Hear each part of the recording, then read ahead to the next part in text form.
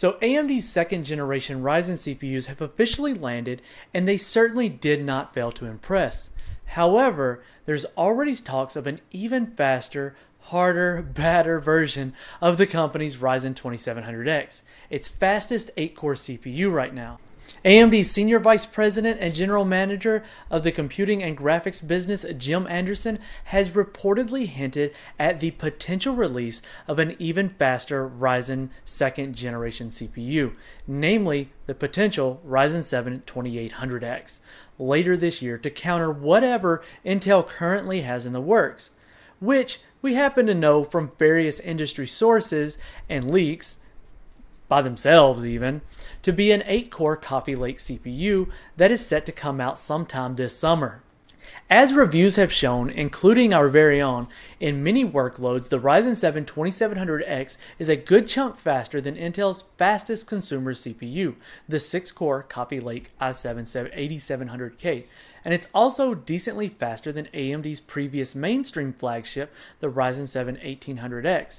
And at $330, the 2700X happens to be sitting at what many enthusiasts consider the sweet spot.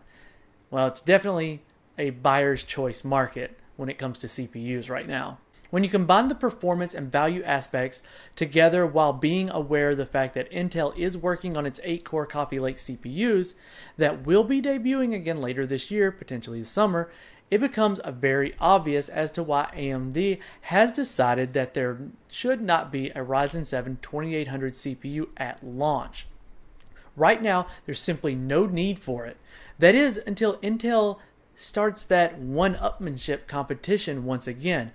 Plus, it gives the company more time to tweak, tinker, and push clocks even higher than what we're already seeing with the 2700X. So at this point, we'd love to hear your thoughts on a potential 2800X. Do you think AMD was kind of keeping their ace up their sleeve, as to say, in case the 8-core Coffee Lake CPUs come out and completely reverse the way things have been going?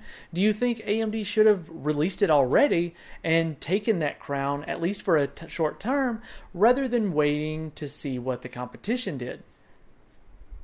I'm in either ballpark. I think it's a good move if they withhold it, but it could have been a good move if they sent it out. That is, if it's really a thing. Love to hear your thoughts on that one down in the comment section below. And as always, this has been Keith with WCCF Tech TV, and we'll catch you in the next video.